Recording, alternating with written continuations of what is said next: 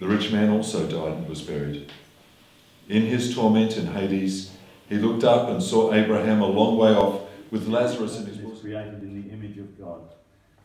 This is the basis of our worth and dignity.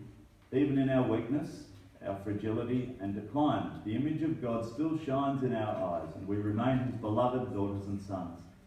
As for us as Christians, that we are one with Christ draws us to his standard of serving and of valuing the worth and dignity of others.